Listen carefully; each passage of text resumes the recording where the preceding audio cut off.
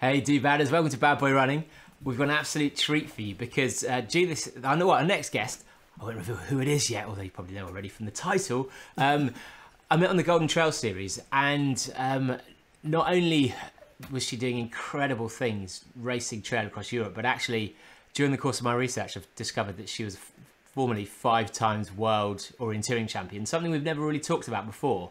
And I've been really amazed in this past year, having spoken to her husband, who's also an orienteer, Frederick Chanchand, who's Golden Trail, just how strong and different the community is in Europe to the UK. So I wanted to get Judith on to talk about all orienteering things and then her career afterwards and life in general. So welcome to the podcast, the lovely Judith Wyder. Hey! Hiya. How you doing? Thanks, I'm fine. Well, actually, before we go into orienteering, I would love to hear from someone from Switzerland, like your take on how Switzerland works, because until you've got the 3 different languages, then there's a 4th language, and Roberto, who we met from the Golden Trail, I had no idea he was Swiss. I just assumed he was Italian for about 5 months because he acted Italian, he looked Italian, he spoke Italian-esque. But like, how does Switzerland work? So, yeah, how does Switzerland work? It's we have actually 4 languages, so it's really complicated. But anyway, we have to learn the languages somehow, and I think we're really used to have different languages in Switzerland. So it works quite well. German, the language I'm speaking, is the biggest, like in cities and country-wise. So I'm quite lucky because many of all Swiss inhabitants, they speak German. So yeah, but then on the other hand, like Switzerland is really strict, like quite boring sometimes too. You know what you have to do and when you have to work, and that makes it maybe also easier to deal with so many languages too, because just it's the people, how they are and how they react and how they work. And do most people within Switzerland know French and German? Or so, is it yes, French and Italian, or French and... Is it Swiss, the local language? Like, is it Canton, I think, or something? Do you really want me to explain that? Yeah, absolutely. Yeah. This is educational for the listeners as well. Exactly. So at school, you normally have like your first language, so which for me is German. At 5th grade, back when I went to school, I started learning French. At 7th grade, we started to learn English and Italian for me, because I've chosen to speak or to learn Italian. So for a French-speaking Swiss person, it would be the opposite. So they have first French and then they start German and English. But sometimes it also changes because they live in a part where they already speak 2 languages. So they would have both of them at school or like where they live. So it's really complicated. All should somehow learn French or German, probably also English. But yeah, it makes it complicated, and it's better to know as many languages as possible, and then you will make your way through Switzerland. And because in the UK, for example, there's quite a strong identity split between the north and the south. So if you meet people from the south like Jody and I, we're sophisticated gentlemen, you know, very suave, well-educated, humorous, attractive. You go up north and it seems like it rains the whole time, and they're a lot more friendly, but also a lot more angry, mainly about the south because of the views I've just said. So how does it work in Switzerland? Do French people, do the French Swiss and the German Swiss tend to socialize amongst themselves? And if you met someone who was like a French Swiss, would you almost consider them slightly different as a person, as an identity, from if you met someone in a French area who was a German Swiss? Yes, I mean the mentality is quite different, especially the French and the Italian. They are different than the German speaking. And then the Retro-Romanish, it's the 4th language. It's a really small one. So this is like really hard to tell. They probably are quite similar than the Italian speaking people. But anyway, some people would say, like the Swiss German people sometimes say they would be like Italian people, like the Italian speaking Swiss people.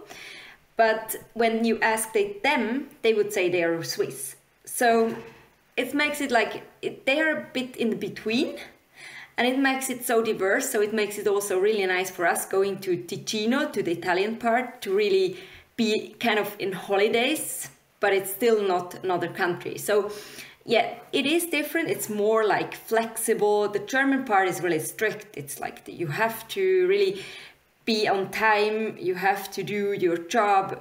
French speaking and Italian part, it would be like more a bit, yeah, we do it somehow. We come later maybe.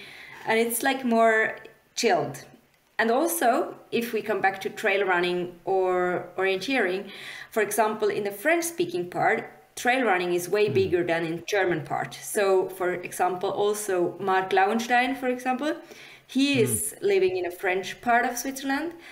There, trail running is way bigger, and it's like for us sometimes, yeah, also a pity, because we would like to have the community as big as it is there. And that's a good segue, by the way. That was better than the segues we normally do between topics. And would you say that is that because of the geography that trail running is bigger in the French part because they're in more mountainous areas, or is it just cultural? Like, is it even split on the hills? No, it's not because of the mountains. Because, for example, where I live, the mountains are beautiful, or close to us, they're really beautiful.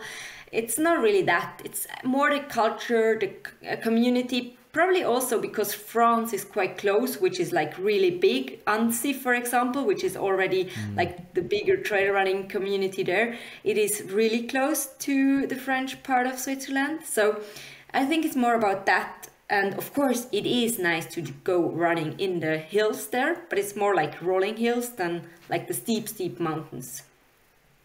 So then, when did you first get into orienteering then? Yeah, orienteering is a family sport, you would say. My parents introduced me to orienteering as a really small kid, probably even before I started to walk. They did it, both of them. And yeah, I started to just go there with them, enjoying like time in the forest or around the forest. At the age of 7, I started to do my first orienteering by myself, all alone in the forest. So quite early, if I think about that now. But yeah, it was fun, and it was like more fun to just meet people, or girls and boys for me back then, to have fun with them after or before the race would start, than really going for a competition.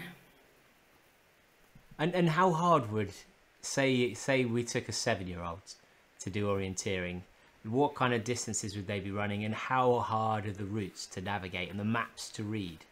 Yeah, so the difficulty would for sure be different than for the elite runners. So normally you would say they walk or run along path.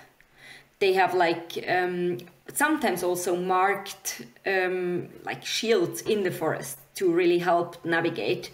To make it easy, and don't want to lose a kid. So normally orienteering is kind of like you have to navigate by yourself from control A to B as fast as possible along a marked route, which is like, or a drawn route on your map, which you have to follow.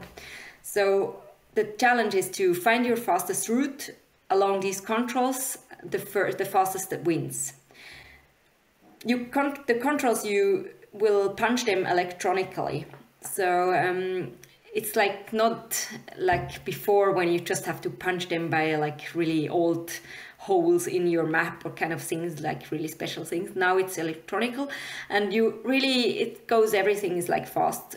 And as a kid, it's like almost the most fun is like to punch the controls.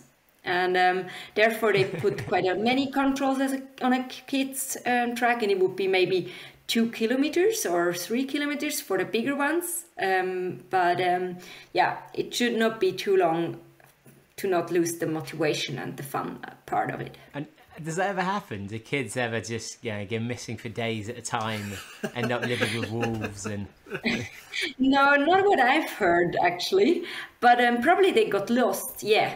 but luckily, or like you never want kids to get lost. So normally in an orienteering competition, you have many people in the forest, and all adults would help the kids if they look a bit lost, and like if they ask you, so everybody would stop and tell them where to go, or even bring them to their next control to really make it like fun for them and not to lose someone. But of course also myself, I lost myself sometimes, not like too big, but it took some time till I got back, or had some not so nice moments. But actually I can't remember many of these moments, because it's like you lose these memories quite fast, I think, and you remember the ones which were fun. So, and do they? You said it was a family sport, and so does that mean that when these courses are, they're either specifically for children and the sort of the children on it, or everyone runs it, but everyone does a different course? How's it kind of split? Is it just a full family event, just with different controls for different age groups? No, exactly. So you normally have the same start and finish, and then the course itself, it's different for every category, which is like, for example, woman 10, like the 10-year-olds, and then it could be like woman 35 for like the 35-year-olds, and maybe men 80 or 85, which is the oldest sometimes, like, or there's sometimes even age 90, I think that's the oldest category, which is on the... Really? They have really big maps because of bad eyesight. No, they do actually have almost the same maps, so they're just like amazing. They use glasses from time to time, but like they're really good. So of course the difficulties goes like from really easy to difficult and back to easier. In case also being in the terrain, of course it gets harder when you get older. So there is a person who sets these courses, who put out the controls, and then people would start the race. And the kids, when they're running this, and say a young child gets lost, how do they typically react? Is it fear? Is it frustration? Is it anger? Like, because I'm trying to think about if I was 7 or 7-year-olds I know. Like, what would your daughter do, Jody? Just trying to get in the headspace of.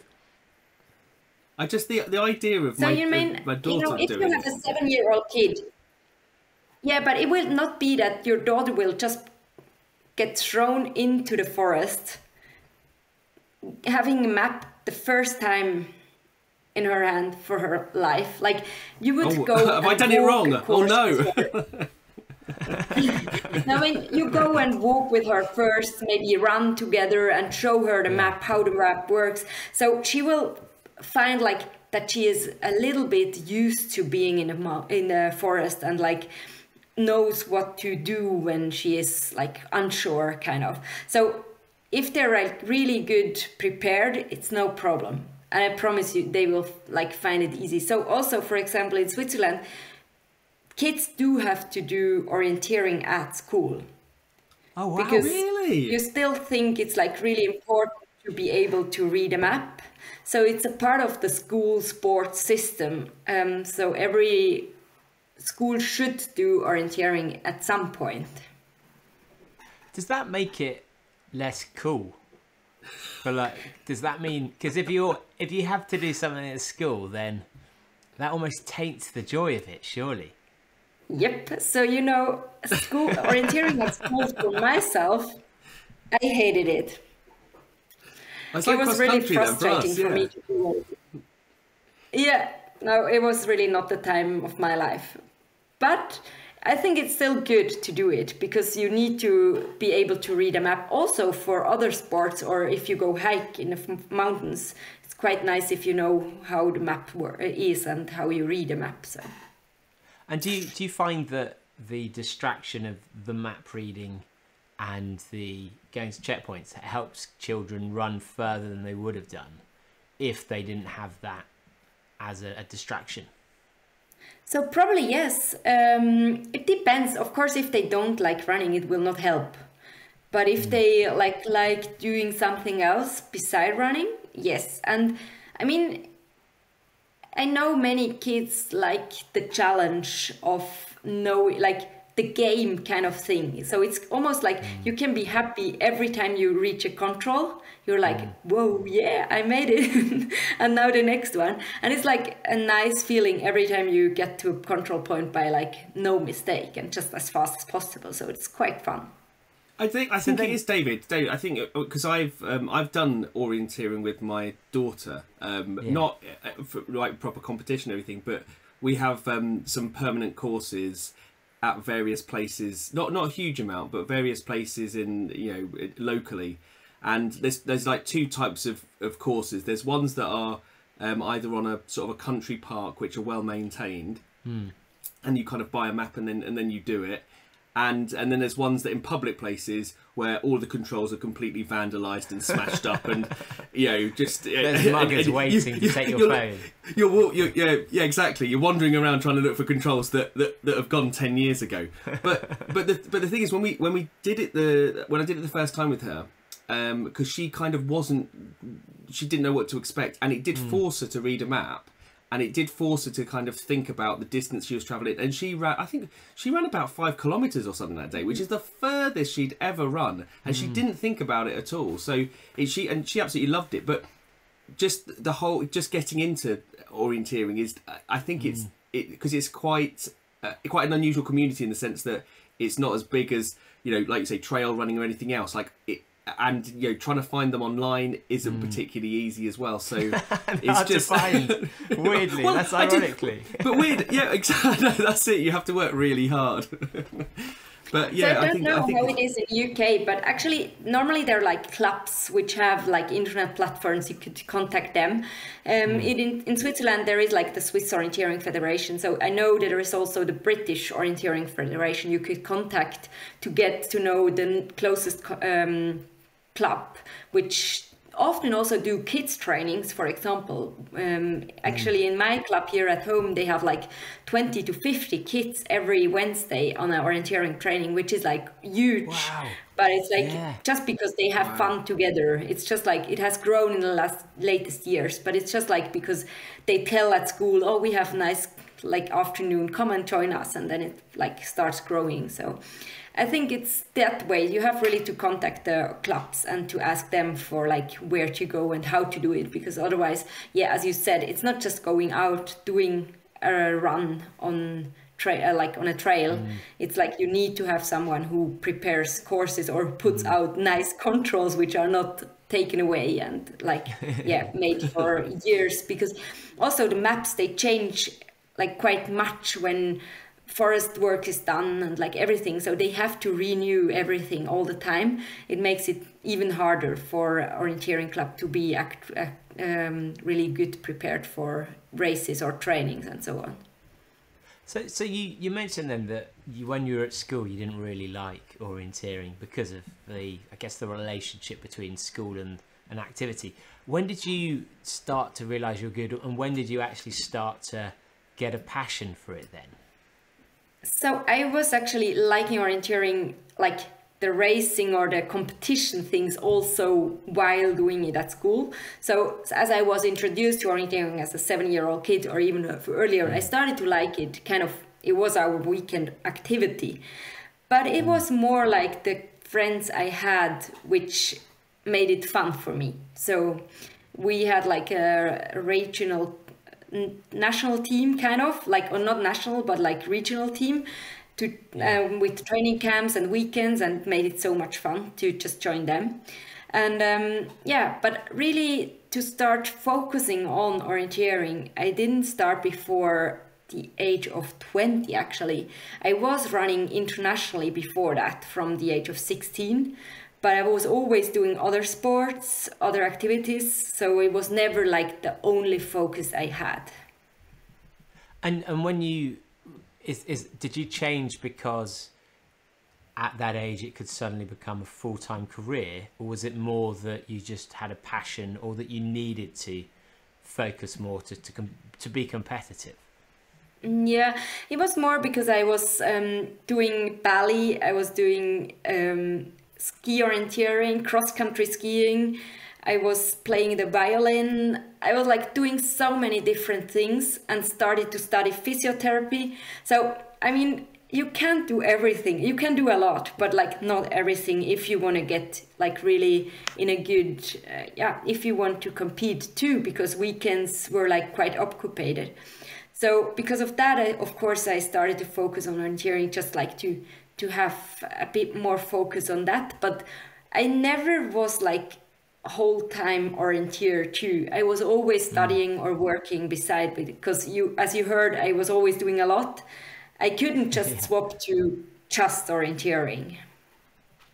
And what is orienteering training then? Because obviously being fast is useful, but it really strikes me, having seen you and Fred run, that you guys can run on terrain without almost thinking about what's beneath your feet in a way that other runners can't. And you also then have the navigation element as well on the run. So like, how would you typically spend a week training? What would you focus on? So the biggest focus is running. It could be running on asphalt or on gravel roads, trails close to where you live. Orienteers do run about 80 to 150 kilometers a week, with of course also uphill meters. They do normal intervals on track, for example, too, because orienteering isn't just in the forest. There is also the sprint, which is mostly in the city, so you need to be fast too.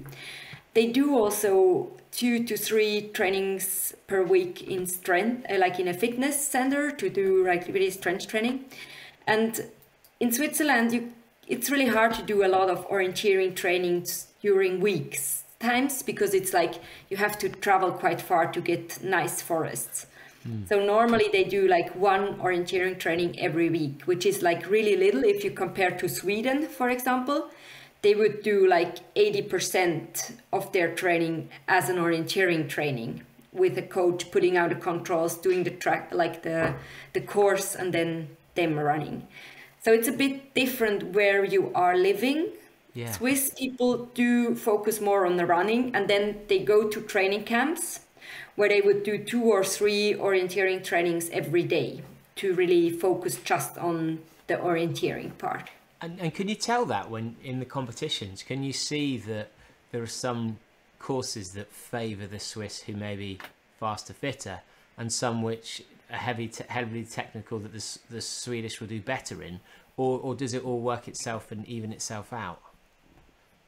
No, definitely. I mean, for example, myself, I was living in Sweden for 8 months to prepare for the World Championships in Sweden. So it shows you how much, as a Swiss, I needed to really do more training than they would do, like in this terrain. And then if they compete in Switzerland, for example, where it's more runnable, where it's more hard ground, for example, they would probably not be the best if they don't train it. So that's why I was traveling quite a lot as an orienteer too, and which made it really hard to really focus on everything.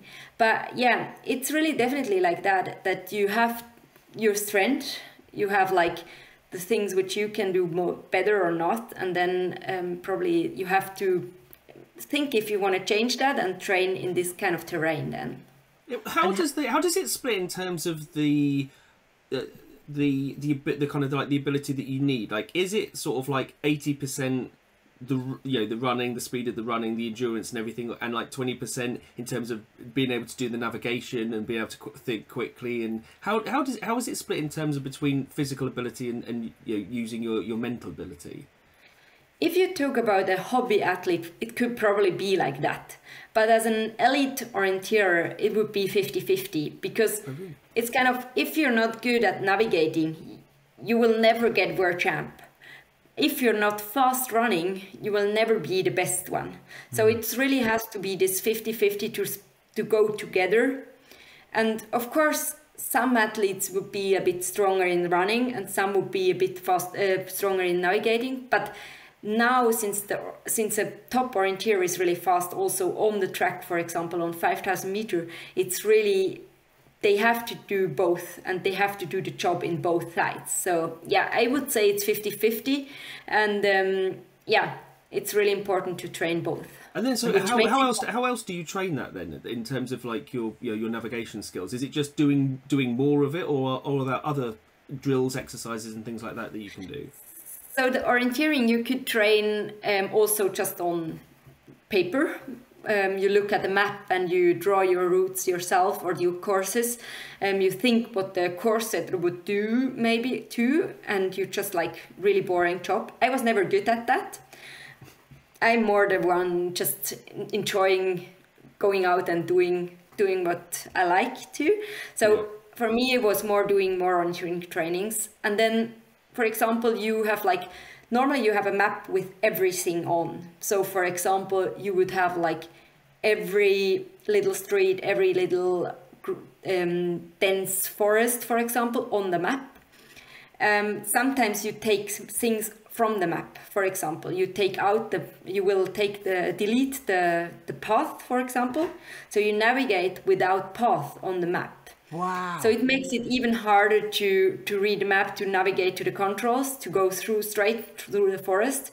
And it helps you to really get better at navigating. So the course setter always thinks about different types of trainings. So it's not just running a course. Sometimes it's, as I said, the path. Sometimes they will do like white parts of the map, like they take just the map away to force you running just by compass, for example. And it's really complicated, everything. So yeah, it's a big work to prepare trainings for an orienteer.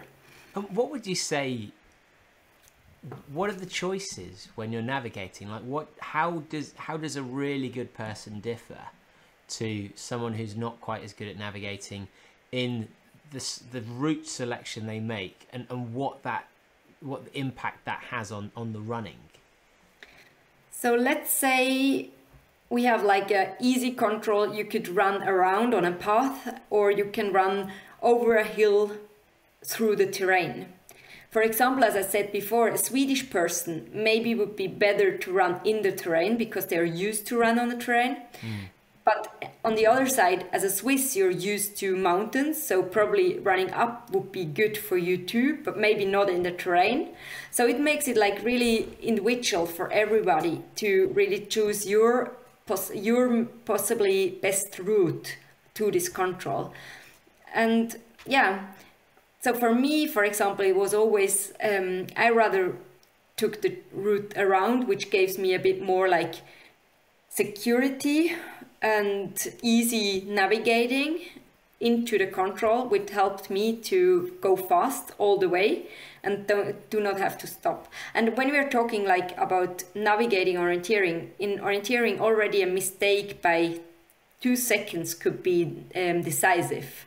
So it's quite small margins we are talking about in elite orienteering. Because what kind of distance is it?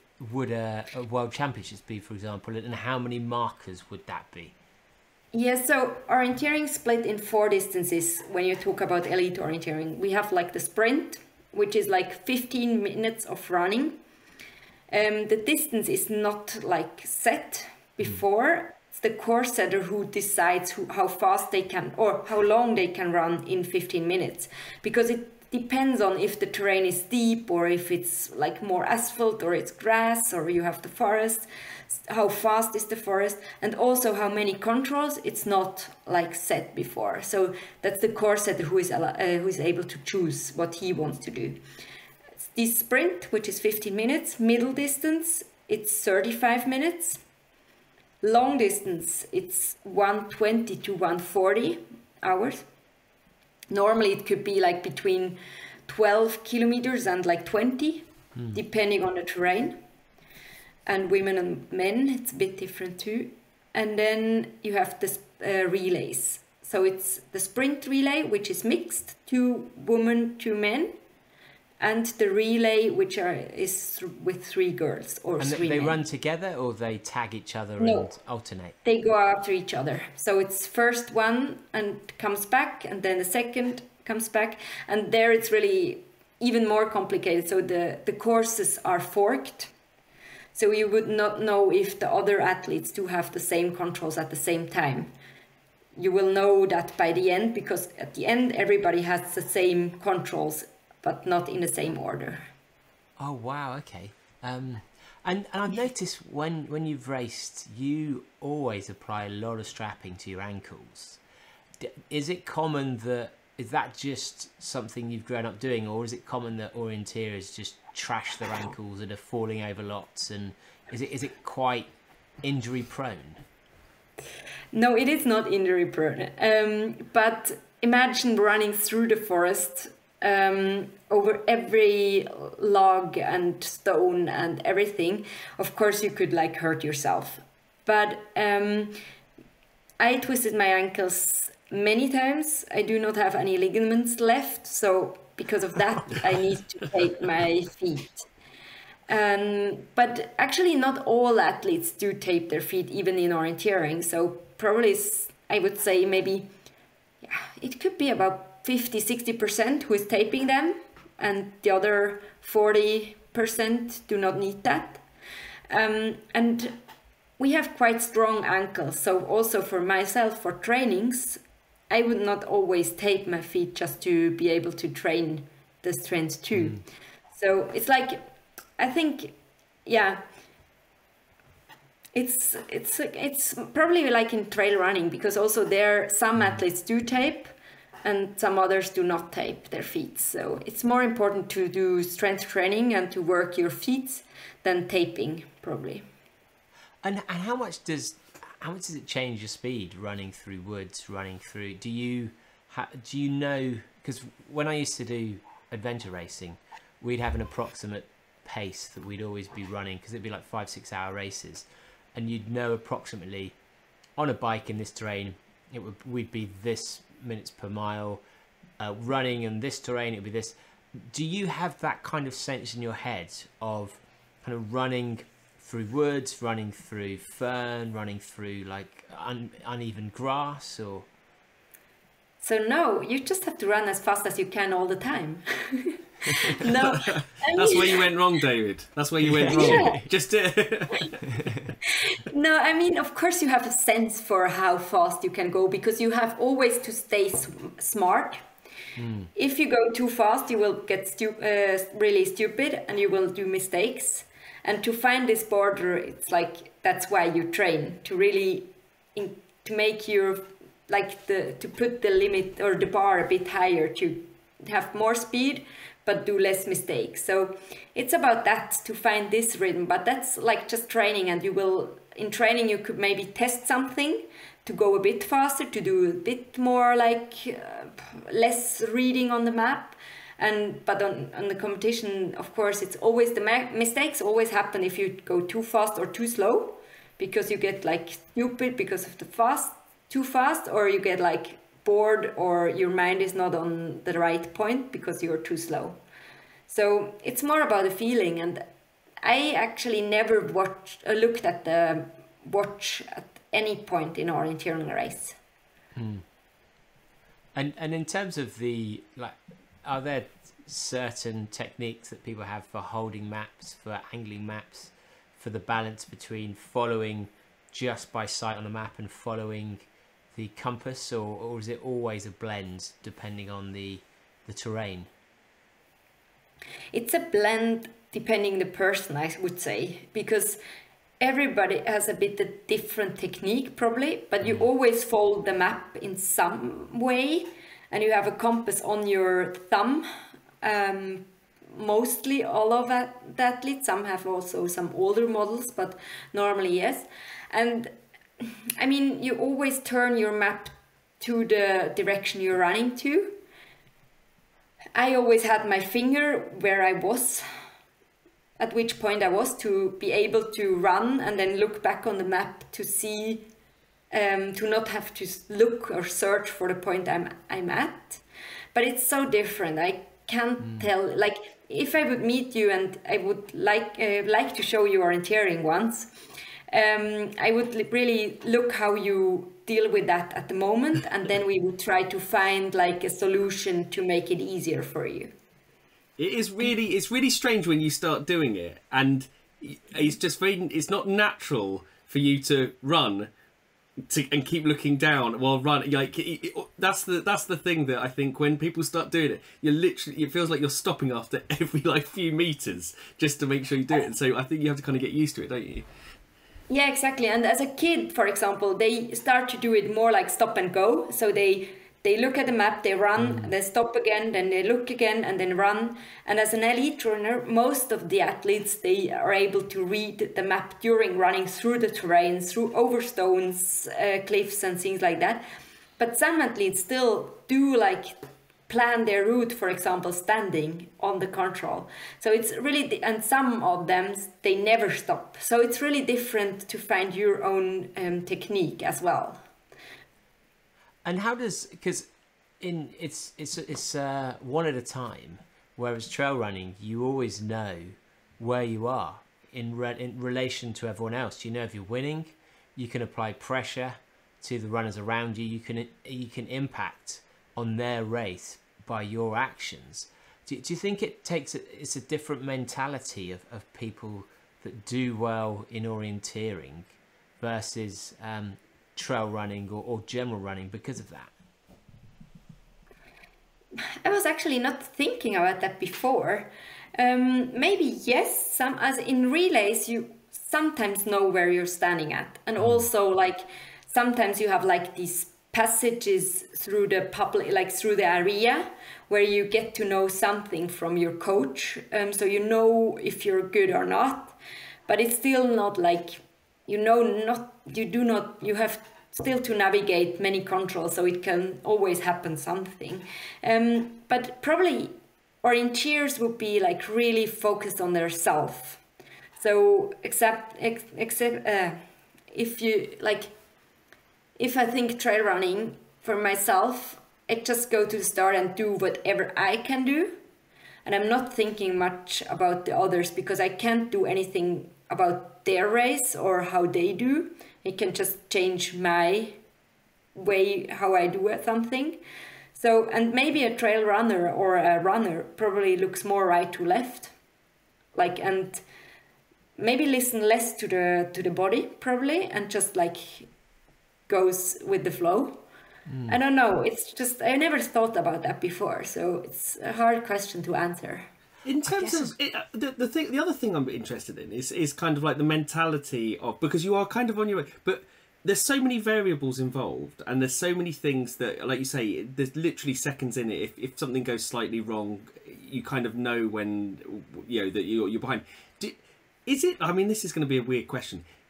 If you are having a nightmare, which I'm sure you're having a nightmare, and because I've seen people, it wasn't on an orienteering course. It was doing a race that you go up a mountain and come back down, and it was really misty, and people were getting lost all over the place, and people are just giving up and just trying to find their way back. Do people DNF, or is it just normal to just push on and complete the course until you've done it? Because I think that just kind of gives you an idea of the mentality of what a community's like, whether they do that or not. So it happens that people do DNF, but I just remember once at the World Championship in France, the first control was really, really difficult even for elite orienteers. Many mistakes were made, probably never that much as in this competition before. And the girl who should win, Minna Kauppi, a Finnish girl, she was doing a 20-minute mistake at the first control. Wow. And she actually did not finish in the end because it was just she was so given up after that huge mistake. And of course, with 20 minutes of mistake, even in a difficult race, you would not win or even be top 30 or 40. But she was really, really sad. The day after she ran the relay, and I think they were second or so. So she really recovered and put her anger into focusing more and doing better job. So yeah, it happens, but it's probably more about trying to make a small mistake, trying to really directly act and do something against your insecurity, or what have I done before and what should I do now. that's kind of a strategy which helps in orienteering to really make the small mistakes. Because what would make a control that difficult? So if you imagine a terrain which is like really stony, lots of small hills which looks the same, and you have like several small hills beside each other, and it could be like in a what is it called, like in a hillside, which is like quite steep. So you're just like 5 meters below the control, and you would like think you are at the right spot because it looks exactly the same, and the map would almost be right. So yeah, it's really, you read everything and you try to think where you could be on other point and things like that. But it's like, yeah, there are terrains like that, and especially the World Championships in France 2014, it was like crazy difficult. It makes it like just like, yeah, and then of course the nerves are playing with. I mean, if you start to get like really stressed, of course everything is just like going wrong, and yeah, we are just people, and also there sometimes you just have a blackout, and then what should you do? Just and how close do you need to be to it to see it? Like what does it actually look like, and does it change the control? So a control in orienteering, it is like this red or orange and white flag, which is like just 20 square centimeters big, and then there is like the control itself as the SC thing on the top. But it's like, it is not, you have to stand beside that, really. Okay. I mean, imagine in the forest, like a hole in the forest, you really have to run to this hole to see the control. Yeah, okay. So it's not just going through the forest and like looking in 200 meters in front of you and you see the controls, or you hear it or whatever. It makes no noise, so you have really to navigate until this point. And does having that, you know, it's a certain time rather than a distance, does that allow you to almost race and pace more evenly or more precisely? Because no. So the times I set was the winner time should be these minutes. So it's, of course, you have like to train for kind of 35 minutes, but sometimes it could be 30 minutes because the course setter was like really mistaking it in times, or it could be 40 minutes. So no, it doesn't help to pace anything. So as before, it's more about like your feeling and trying to really be in your moment and try to push at every second, and then hopefully you will be able to push all the time. Yeah. So then coming to your 5 World Championships, what made you stay good at those, and were there any kind of standout moments of why you thought you won it and that felt really special? Yeah, it's always hard if I have to tell like these special moments or kind of things. For me, it's like more about these things I had the possibility to enjoy or to really get to know myself too, because there were lots of up and downs. For example, in Scotland, UK, 2017, I had like my worst year or worst World Championships. And it was like, even there, it's like something I've learned a lot, or like there are lots of things I've learned, and I'm really grateful for these moments. But for example, like to win the World Championship sprint in Venice in the city, it's quite special for an orienteer to run sprint in Venice as first, and then also to win the race there. It was really nice having my family there. Very cool. Yeah. Or 2018 it was, having my bigger daughter at the finish line after being at the hospital for 1 week during World Championships, for example. It's like these moments which I remember the most and which are really important for myself. And why were you at the hospital for yourself? Or was no, that she was at the hospital. Oh no! Oh, honestly, her daughter's so adorable, Jody. Oh no! Was she right? Yeah. She had a bronchitis. Started when we were in Riga after the first qualification. So we went to the hospital, and I was actually also sleeping at the hospital from time to time and racing or going to training and back and front. Wow. So yeah, it was a tough week. I won 3 medals actually. I was really proud, but the last race I totally blow up. and because of the hard week it has been. You're allowed to. You're allowed to do that. That's fine. That's And what happened in Scotland? Yeah, I was injured back then, so I had problems with the vertebra, which made that my left leg was not moving normally, so I was not able to lift it anymore. I thought I was able to like push all through, but I lost a final shoot sprint against the Russian girl. So we got fourth in a sprint relay, which we should have won. They're probably doping as well. I was going to say you'll probably get the bronze in a couple of years anyway. And after that I was not able to race anymore, so I had to stop out. And really, it was hard. It was a lot of media attend at this week, so I was always in focus. Everybody was expecting me to win, and not being able to run was like really, it was hard. But the holidays after the World Championships, they were beautiful in the Highlands. So I remember that the more. And you know, as a really top level orienteer, is it similar in kind of status in terms of sponsorship, kind of financial support as trail running? Like, are there many athletes who are able to be full-time orienteers in the world? So orienteering is still a small sport, as trail running is too, and also money-wise, you don't get lots of prize money, for example, or no starting money. So of course, it's not like this job where you earn a lot of money. But some athletes are able to make their salary to just like run and work with partners. And I had actually the possibility to just work little hours, or if I want to work, I can work like 40%. But I have partners in the last years to be able to focus on orienteering.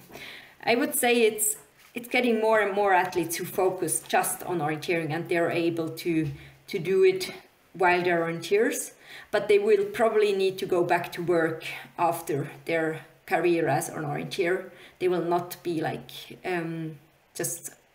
orienteers, or they can't live on their salary for the whole life. And during that stage, those kind of 5 years, those 5 times, how did you, when you were looking across at trail running, what were your thoughts of it as a sport and of the athletes who are doing well in that?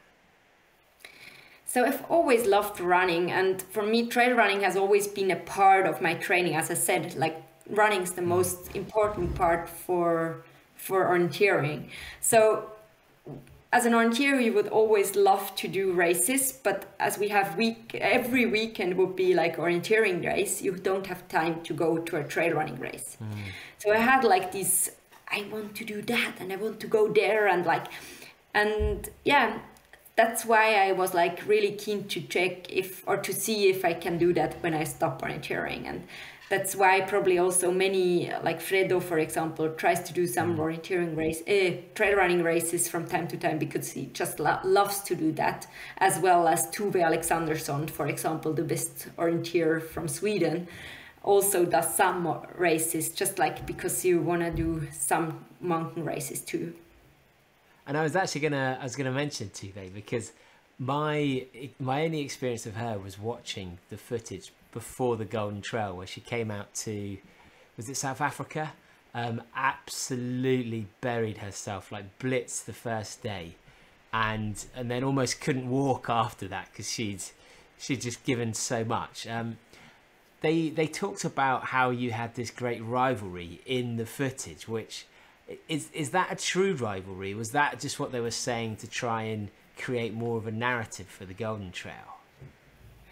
So Tove, she is way younger than I am, but she has been competing internationally since she was a junior in orienteering. So she has always been like the star in orienteering, and everybody would expect from her to be like the best in some years, and she is.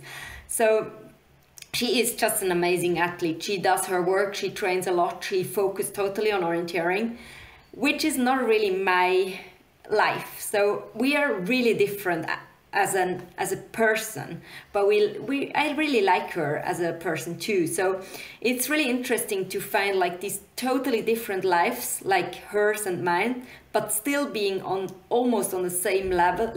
I would say she's maybe a bit higher than I am, but like being almost on the same level as an athlete, but doing totally different things. And that's thing which I think is really interesting, and which I really like to see, because also as a young athlete you should see these different lives, which all leading to like good or fun races. So yeah, it was really, I think they put it more as like a rivalry, but for me it was more a friendship and like really nice fights we had in orienteering.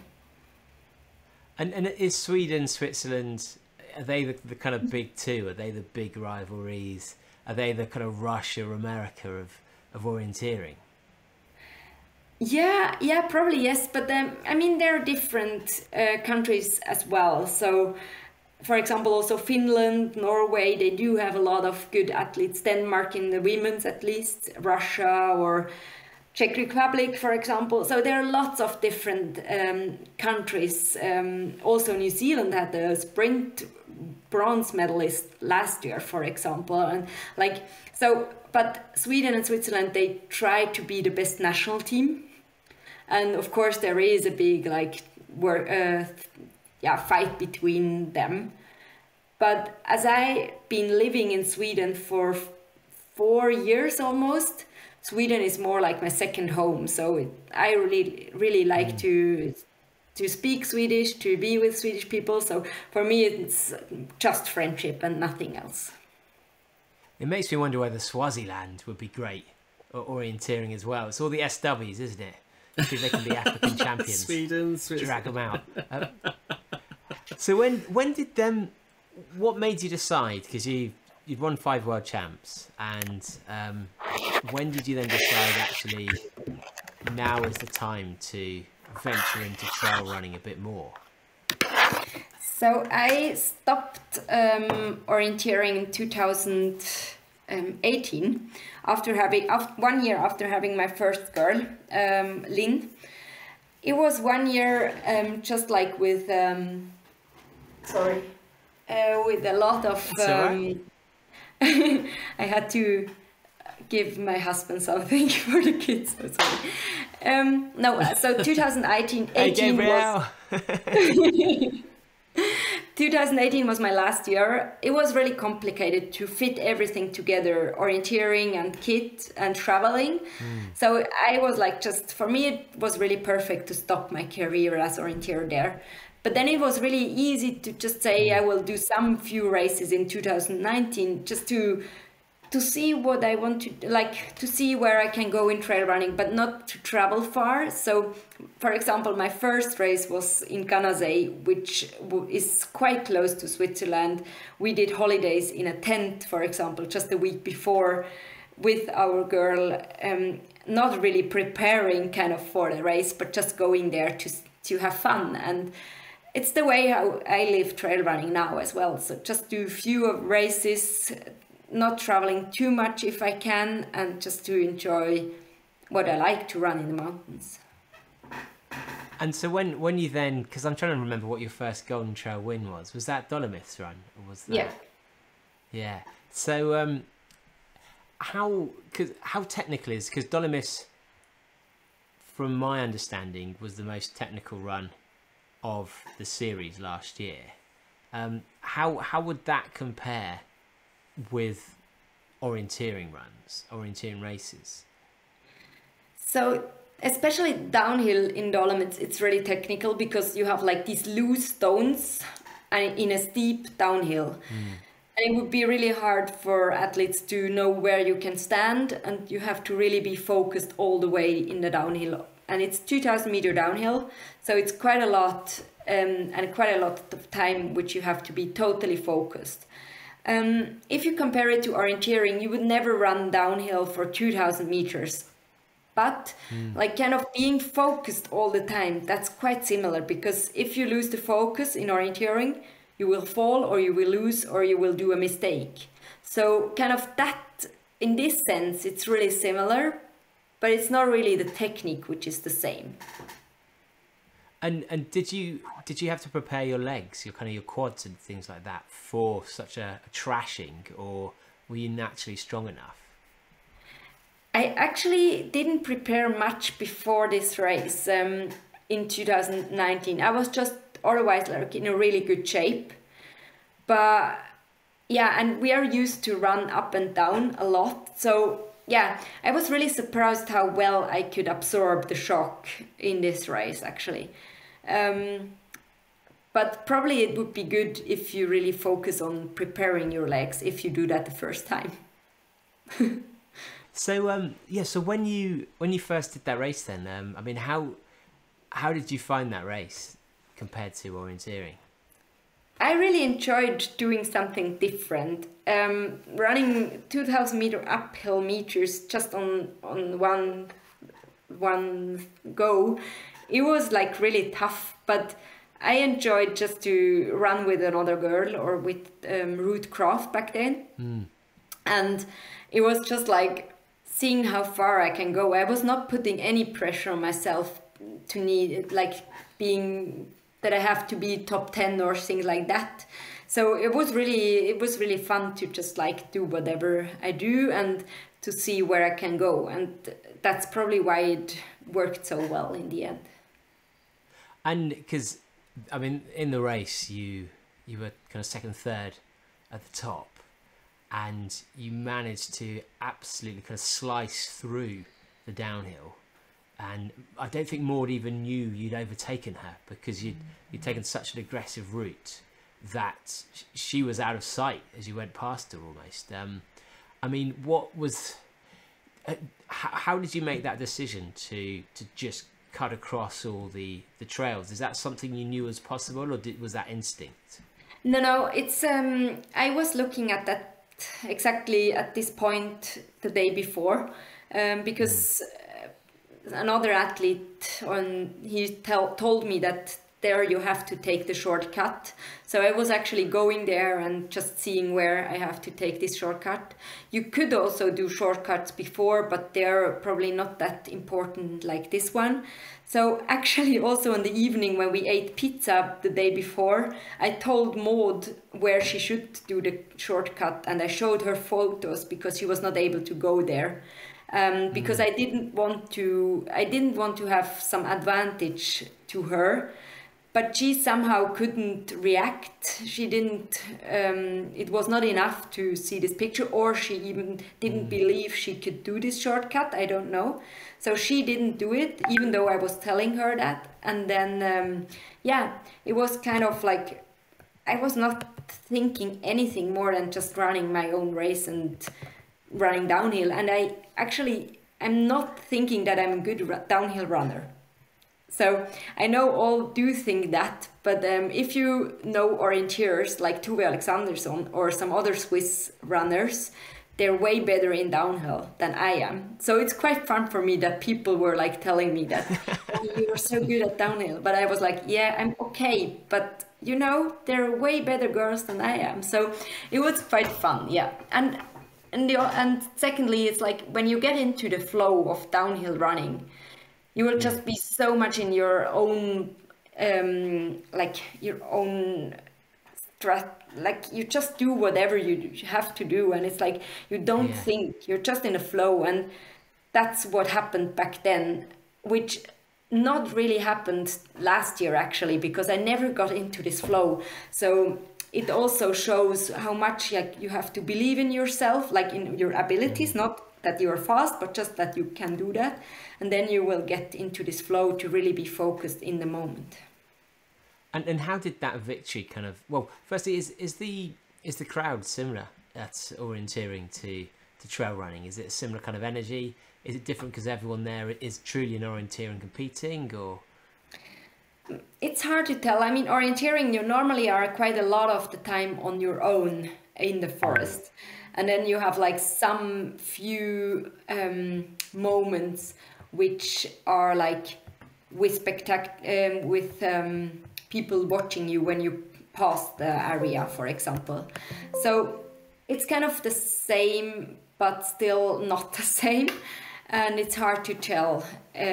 But they're all like really happy and really supportive, so this would be like the same. And in Italy and Ganasay, the people would be more like around the finish, so also there it's not too much on the route, and I'm not really the person who really knows much about the spectators.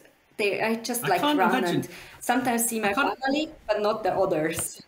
Yeah, I can't imagine it's a very good spectator sport. It's like it just very difficult it must be to keep track of where people are, or because it's so spread out in the forest, and just like the end must be like the only point at which everyone knows where everyone is. Yeah, but normally in World Championships you always have like an area passage, so you would do the course that people would run, or like the athletes would run some minutes, for example, and then they come back to the spectators, go again, and then come to the finish. Okay. So then we're always wearing GPS trackers, so they will show the map with the GPS trackers, and they have like many cameras in the forest to really make orienteering as a spectator. You should watch the World Championships this year. It would be fun for you, I think.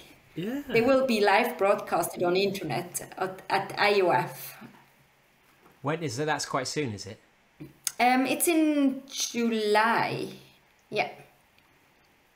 And how did it feel to win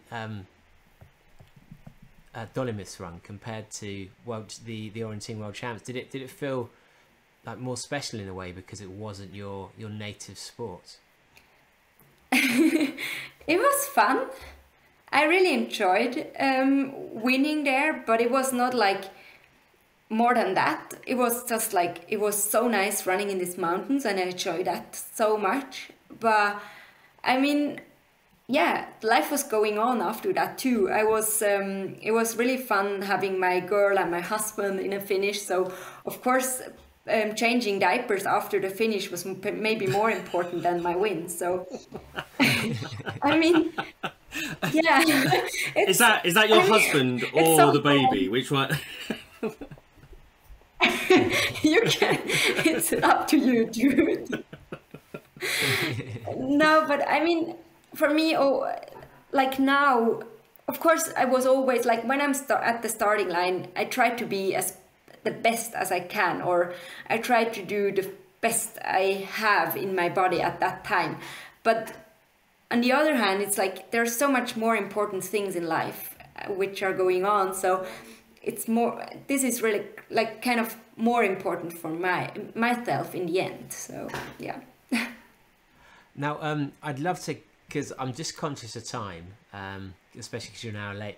I'd love to actually, because in my head, I'd love to speak for like another 50 minutes and just talk about Nepal, to talk about what happened last year, talk about your current injury, all those things.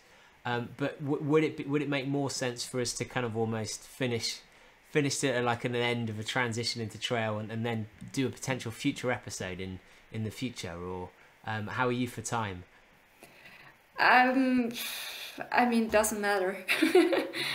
Yeah, I mean, the girls are sleeping, but they will wake up tomorrow early. So it depends how much hours of sleep you will give me.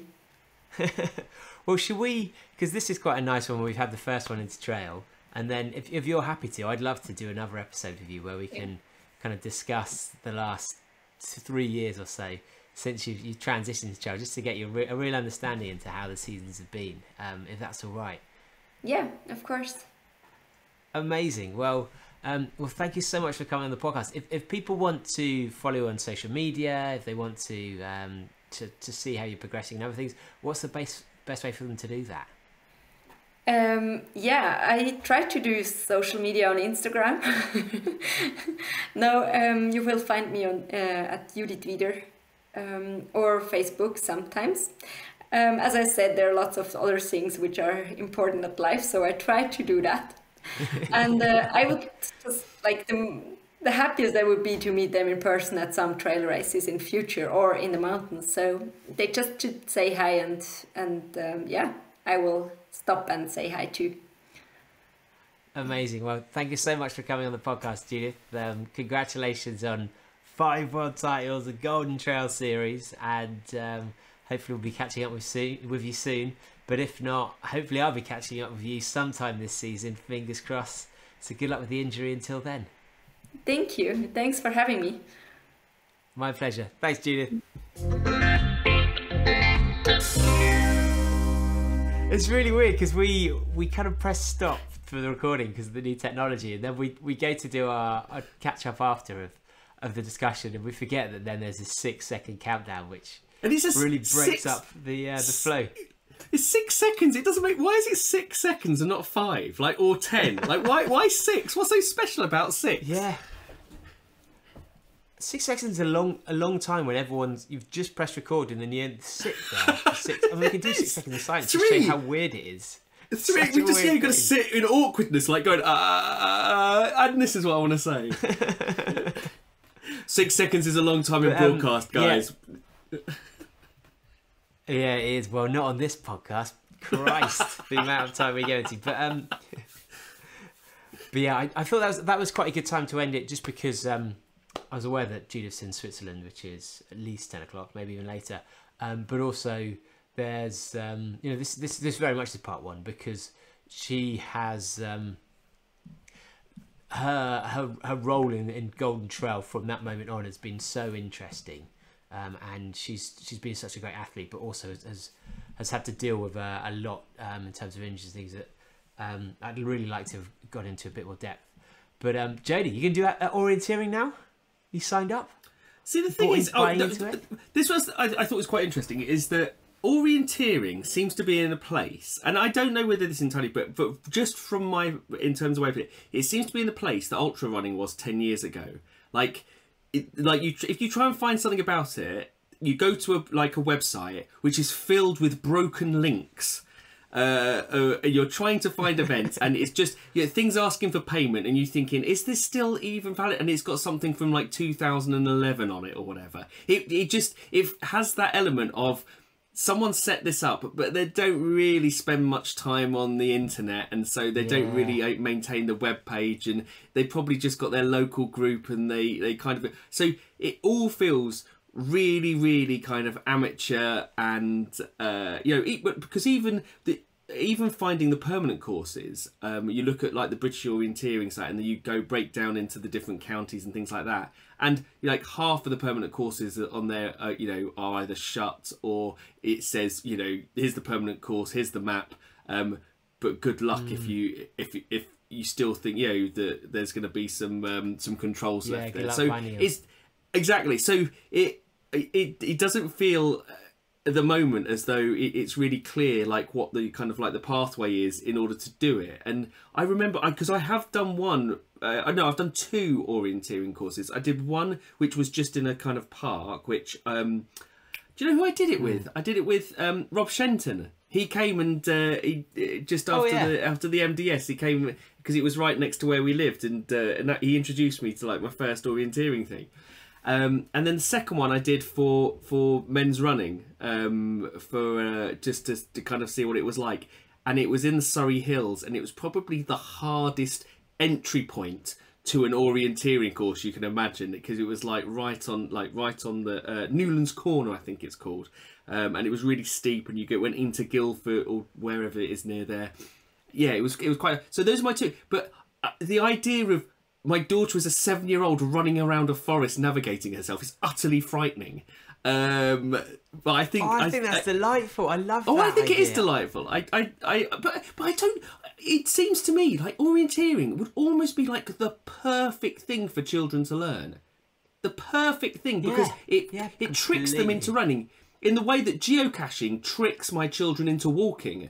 And so and it's true, because you're concentrating and you're moving, and it seems to be a really. But also it's decision making as well. You've really got to make independent decisions. That's why I'm bad at it, because I can never decide anything. He's oh, do I go that way? And it's so from what she was saying, from what Judith was saying, that it's so individual. There is no right route. The route may be right for you, or it won't. And so there just seems to be so many variables involved.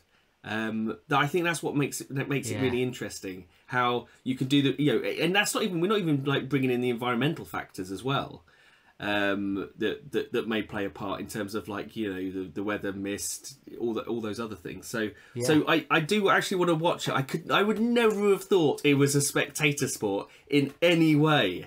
So the idea of watching people do orienteering is utterly bizarre, but I'm intrigued now. Honestly, go and see the Golden Trail World Championships. The Golden Trail. What do they call it? Last year they had 2 years ago, instead of having a series, they had a long weekend of 4 races. Go and watch Toby Alexander do downhill running in that, and she's like a possessed running beast.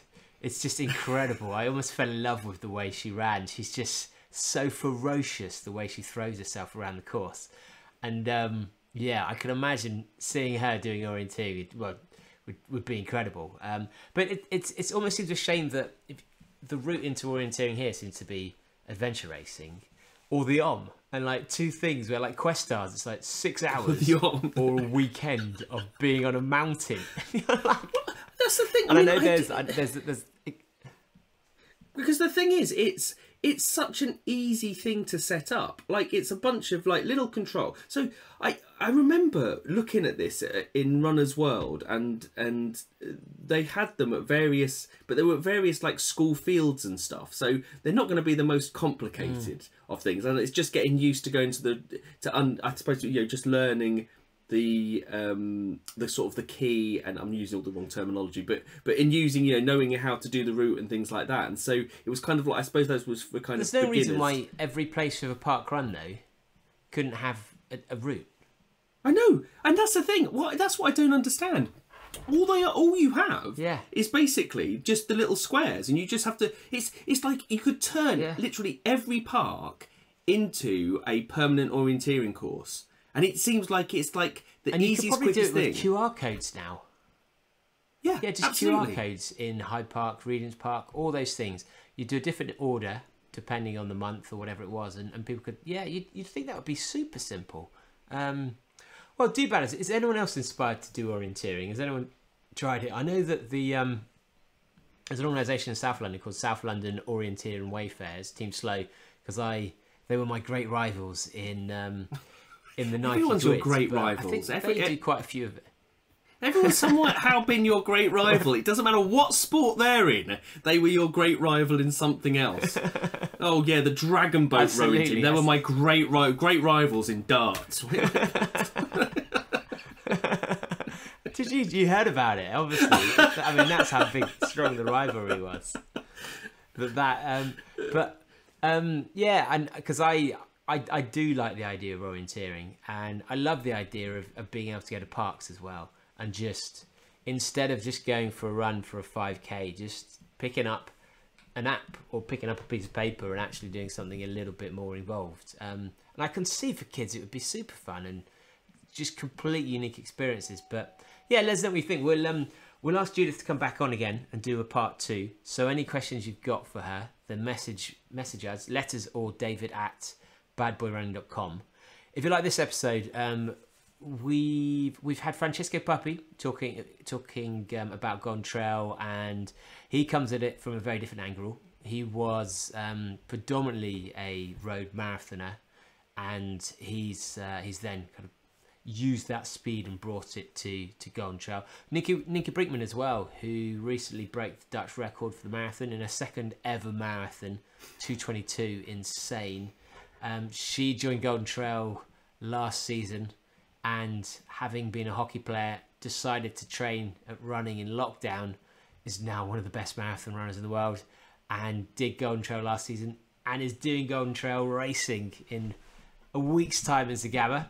Any episodes you can think of, Jody, that would link in? I've stolen them all from you, so yeah. I can't think of in terms of thinking about like technical. I can't think of one, not off the top of my head. And we have spoken to we did speak to the organisers of the OM as well. Can't remember who we spoke to from that, so apologies if that is you. But yeah, if you want to know about that, about mountain running and navigation, then that's a good one. Well, thanks for listening, guys. We'll be back next week, and please do rate and review us, because it really helps us get guests. If you've got any suggestions of future guests, you can email me again, david@badboyrunning.com. We'll go out there and get them. And you want to join the conversation? Oh yeah, if you want to join the conversation, head over to Facebook community. Answer 3 questions, and we'll let you in. You can desecrate a poll or something like that. And if you Facebook community now rather than Facebook group. Is that a new? Oh, a community. Are you trying community? To that's our way. That's our way of trying to like get into an awards, win awards for our community. That kind of thing. And communities get grants. Facebook groups don't. So, yeah. Yes, we're never winning awards or community or grants for our community. That is for sure. Aren't we? Aren't we, David? Aren't we? It feels like some embezzle. I sound like I'm going to embezzle some money from someone. I don't mean to do that at all. I just the thing is, because we've come back from doing the running show, and people go, "What's Bad Boy Running?" We always say community. We don't go, "Oh, it's a podcast and a Facebook group," because it makes it sound like we always say, "Oh, it's a community" or things like that, just to make it sound like more than it is. So if you want to be part of the community and look like you're part of the community, you can head to store.badboyrunning.com and purchase some of the wonderful merch that we've got there as well. Amazing. Well, thanks for listening, guys, and we'll see you next time. See you later. Bye bye bye bye bye bye bye bye bye bye bye.